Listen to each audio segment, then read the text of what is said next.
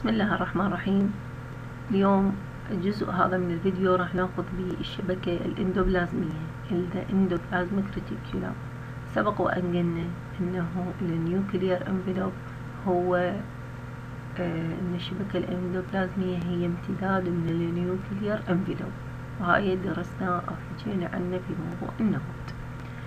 The endoplasmic reticulum أو ما يختصروها بالER has a two portion، يعني إنها تتكون من جزئين.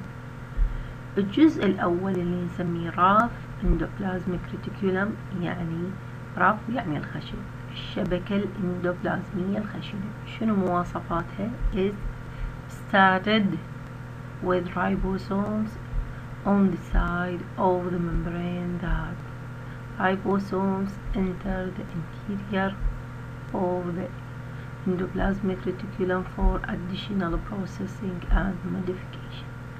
شنو معنات هذه الجملة؟ الراف endoplasmic reticulum is started يعني مرصعة with the ribosomes، مرصعة بالرايبوسومات on the side of the membrane، يعني على سطحها في الجانب الغشائي. هذه الرايبوسومات ذات رايبوسومز enter، يعني هذه الرايبوسومات تدخل the interior of the endoplasmic reticulum في داخل أو الجزء الداخلي من الاندوبلازميك ريتيكولم. لماذا أو شنو الهدف؟ for additional processing and modification، وذلك لغرض التصنيع.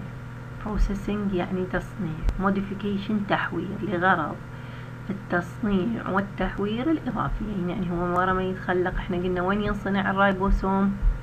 قلنا ينصنع بالنيوكليولاس. هذني المعلومات جدا مهمة. لكن يجي يدخل مرة أخرى إلى الER إلى الإندوبلازميك ريتيكولم حتى يصير ب additional processing and modification. Some of these proteins are incorporated into the plasma membrane. بعض هذه البروتينات اللي تصنع في ذلك المكان. incorporate يعني تشترك، into the plasma membrane تشترك في بروتينات البلازما، لأن احنا سبق وأن قلنا أنه الغشاء البلازمي به بروتينات، فمن هذه البروتينات هي اللي مصنوعة بالER أو المحورة في ذلك المكان. incorporate into the plasma membrane for example channel membrane. طبعا بالمناسبة اكو بعض الخلايا تكون غنية بالشبكة الإندوبلازمية الخشنة مثل خلايا الكبد، والبعض الآخر وبعض الخلايا تكون لا غنية بالشبكة الإندوبلازمية الملساء، وبعض الخلايا أصلا ما بيها شبكة إندوبلازمية مثل بعض خلايا. فهذا المعلومة يعني هيك معلومة عامة، لكن اللي أريدكم تعرفوه هذه الجملة. whereas others are packed into the physical and sent to the كولجي apparatus. والبعض الآخر، بينما البعض الآخر packed ترزم أو تطوى into the physical في حويصلات، وبعد ذلك ترسل إلى الكولجي apparatus، بعد ذلك ترسل إلى الكولجي apparatus إلى جهاز كولجي. فإذا سألتك شنو هي الفانكشن مالت هذه الER تكتب إنه الرايبوسومات يصير بها for additional processing and modification, and some of these proteins are incorporated to the plasma membrane, for example channel protein, whereas other packed into the physical and sent to the Golgi apparatus. هذا فيما يخص الشبكة الإندوبلازمية الخشنة. هسه نجي على الشبكة الإندوبلازمية الملساء. The smooth ER is continuous with the RAF، يعني هي راح أشوفها ما راح أشوفها منفصلة عن الشبكة الإندوبلازمية الخشنة ومستمرة وياها، لكن شكلها يتغير. ذيك تكون بشكل مثل الحويصلات أو مثل الصهاريج، بينما هذه تكون مثل الأنابيب، شكلها مثل الأنابيب. هسه لو تشوفوا سلاحظوا هذه الشبكة الإندوبلازمية. طبعا هذا الغلاف النووي. تشوفون البورسليبي هنا، تشوفون مستمر، الشبكة الاندوبلازمية مستمرة ويا هذا الغلاف، يعني ما منفصلة عنه. لاحظوا لي الشبكة الاندوبلازمية الخشنة صايرة بشكل الصهرج كأنما خزانات، بينما هذه الشبكة الاندوبلازمية الملساء تصير بشكل الأنابيب، لأن كل وحدة لها وظيفة معينة. وشوفوا أن الشبكة الاندوبلازمية الخشنة كيف أن الريبوسومات ترصعها. طبعا بالمناسبة وهاي الريبوسومات ما ثابتة عليه، حسب الحاجة، يعني هي موجودة بشكل عام لكن مو ملصوقة به، حتى يعني لا تتخيل أنه هي هذا ثابتة بهالمكان. The smooth ER is continuous with the rough endoplasmic reticulum but does not have attached ribosome. ما بيها أي ريبوسومات، تلاحظون هي أنابيب وخالية من أي التصاق للريبوسومات. Some smooth ER synthesize the phospholipid and other lipid. هذه الشبكة الاندوبلازمية الملساء هي مسؤولة عن تصنيع synthesized يعني تصنيع الفوسفوليبيد. الفوسفوليبيد يعني الدهون الفوسفورية and other lipids وغيرها من الدهون that occur in the membrane اللي موجودة في الممبرين. طبعا وتصنع حتى ستيرويد، ولذلك نشوف انه الشبكة الملساء تكون موجودة بخلايا التيستز وخلايا المبيض وبعض الخلايا الأخرى، تكون غنية، يعني خلاياها الخلايا التيستز وخلايا المبيض تكون غنية بالشبكة الاندوبلازمية، غنية بالشبكة الاندوبلازمية. طبعا وتواجد الشبكة الاندوبلازمية الخشنة أكثر من تواجد الشبكة الاندوبلازمية كمعلومات لكم. and the other lipid occur in the membrane وغيرها من الليبيدات اللي موجودة في الغشاء الخلايا. It is also has a various other function وهي عندها بعد الكثير من الوظائف depending on the particular cell، يعني كل خلية اعتمادا على طبيعة أو خصوصية الخلية. يعني سبق قلت لكم مثلا خلايا التيستز وخلايا المبيض غنية، يعني حاجة الخلايا هذه إلى إفراز الهرمونات الستيرويدية، ولذلك تكون غنية بالشبكة الاندوبلازمية الملساء. بينما خلايا الكبد حاجتها إلى إنتاج بروتينات لتقوم بوظائفها، لأن تعرفون الكبد من أهم عضو بالجسم، حساس جدا ويزود الجسم بمختلف البروتينات، فيكون غني بالشبكة الاندوبلازمية الخشنة. إلى هنا ينتهي الفيديو. السؤال compare between rough endoplasmic reticulum and smooth endoplasmic.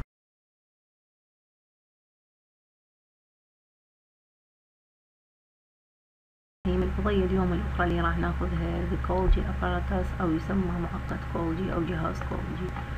The Golgi apparatus is named for Camillo Golgi اللي قام بتسمية هذا العضو أو مكتشف هذا العضو أو هذه العضية العفو هو كاميليو كولجي. هو discover it، هو اللي اكتشفها، هو اللي اكتشف وجودها presence in the cell عام 1998، يعني هو اللي اكتشف وجودها في الخلية عام 1898.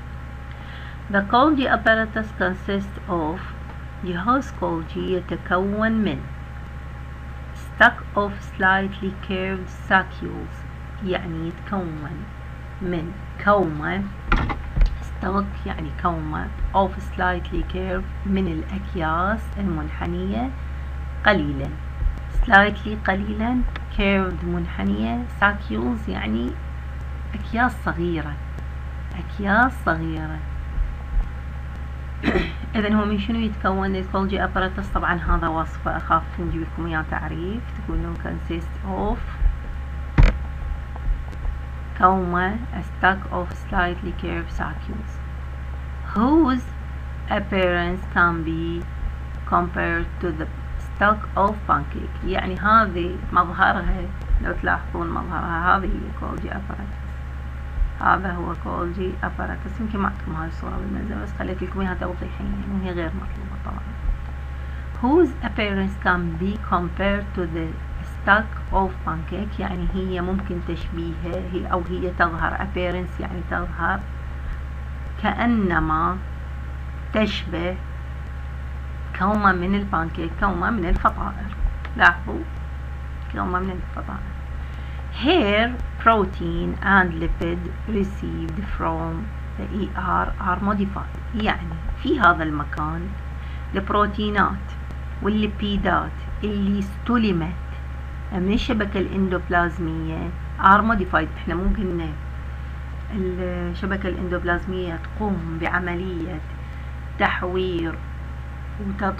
تحوير وبعدين ترسلها للكولجي اباراتس، فدا يقول لنا ورا ما دزتها الشبكة الاندوبلازمية هذه الليبيدات والبروتينات ايش راح يصير بيها؟ راح تتحور. are modified يعني راح تتحور. تتحور يعني شنو؟ يعني تصير بصيغة تستفاد منها الخلية. يعني هناك تتصنع المادة الخام وهنا تجي تتحور وتصير بالشكل اللي تحتاجه الخلية.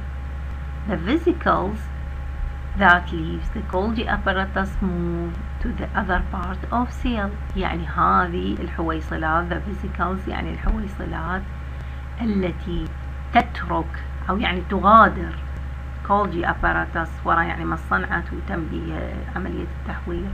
move to the other part of the cell يعني تتحرك إلى مكان آخر في الخلية، يعني وين راح تحتاجها الخلية راح يدزها Golgi apparatus المكان حاجتها.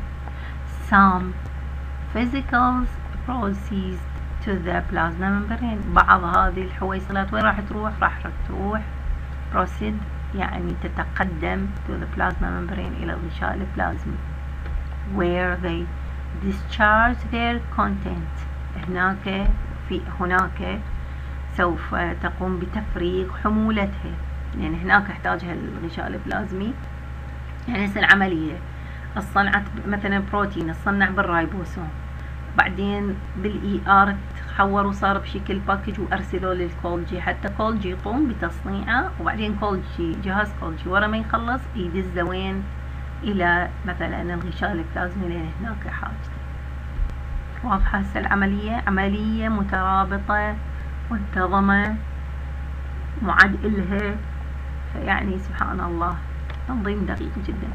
in all the Golgi bodies and Golgi apparatus، على كل the Golgi apparatus جهاز Golgi is involved in the processing packaging and secretion. هذه طبعا خلاص تجيكم فراغ.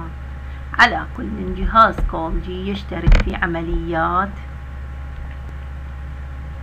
processing يعني التصنيع، والباكجينج يعني الرزم والإفراز. هذه وظيفة جهاز كولجي. إذا سألناك شنو وظيفة جهاز كولجي تقول processing packaging and secretion. منو مكتشف كولجي؟ كاميليو كولجي يا سنة 1889. من شنو يتكون جهاز كولجي؟ consist of a stock of slightly curved scapules. هذا كل ما يتعلق بجهاز كولجي وانت افتهم هذه الموضوع. واضح؟ فهسه سؤالكم the function of Golgi apparatus. the function of Golgi apparatus اللي هنا انتهى.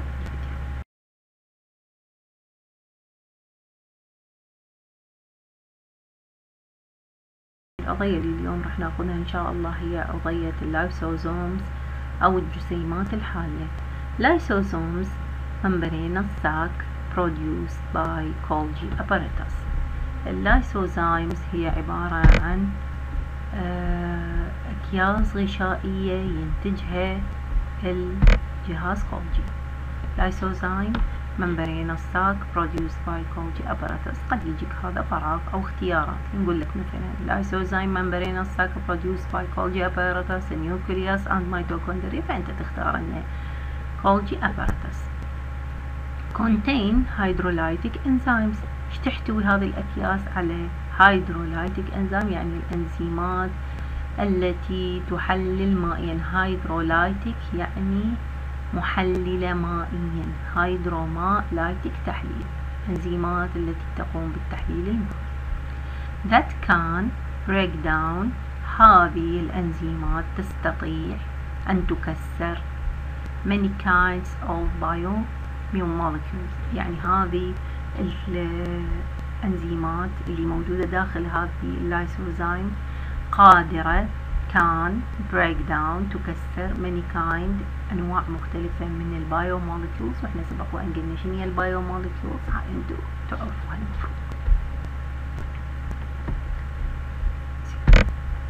اللايسوزايم has a specific composition، يعني هذه اللايسوزايم تركيبها خاص of both in the membrane protein، لكل من الممبرين البروتينات الغشائية أو البروتينات اللي موجودة بالغشاء، وكذلك البروتينات اللي موجودة باللومن. اللومن يعني التجويف مالتها، يعني هسه بغشائها هذا اكو نوع من البروتينات، وبهذا اللومن مالتها اكو بروتينات اخرى يسموها لومينال بروتين، وهذا بالغشاء شو يسموها الممبرين بروتينز، يعني بروتينات الغشاء.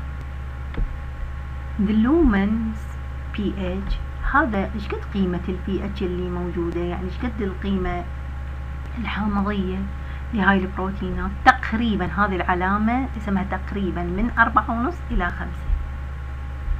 هذه شو تساعد او ليش القيمة ال pH هنا بهالمقدار is optimal for enzymes involved in the hydrolysis. هي مناسبة optimal يعني مثالية for the enzymes للأنزيمات التي تشترك في عملية التحليل المائي أو عملية التحليل المائي. Lysosomes are found in all cells. هذه اللايسوزوم طبعا هنا ماخذين، هي هذه هنا وجودها بالخلية وهنا ماخذينها بشكل مكبر، وهذا طبعا الرسم ما موجود عندكم وانتم غير مطالبين به، بس أنا غالة توضيحي. Lysosomes are found in all cells of the body. هي موجودة في كل خلايا الجسم but are particularly numerous in white blood cells، ولكنها موجودة بكثرة، خاصة موجودة بكميات كبيرة في الوايت بلاد سيل. هذا هم قد يجيكم اختيارات أو صح وغلط. that engulf disease causing microbes، وهي موجودة بكثرة numerous يعني بكثرة في الوايت بلاد سيل أو يسموها الوايت بي سي إذا سامعينها. هذه الخلايا شو تسوي؟ that engulf تبتلع أو تلتقم disease causing microbe، الميكروبات التي تسبب الأمراض. الواجب البيتي هسه لكم، ليش هذه الخلايا، ليش هذه اللايسوزايم تكثر في الخلايا الوايت بي سي؟ السؤال لكم هسه الآن أو الواجب البيتي، ليش تكثر اللايسوزايمز، ليش هي particularly numerous in white blood cell؟ واضح؟ هذا هو سؤالكم، يعني ليش تكثر الخلايا المحللة أو الأجسام الحالة أو الجسيمات الحالة في خلايا الوايت بلاد سيل. هذا هو واجبكم البيتي اللي أرجو أيضا أن تكتبوه بورقة وتصوروا وترسلوا لي على تليجرام، على خاصة تليجرام. واللي هنا ينتهي الفيديو مالتنا.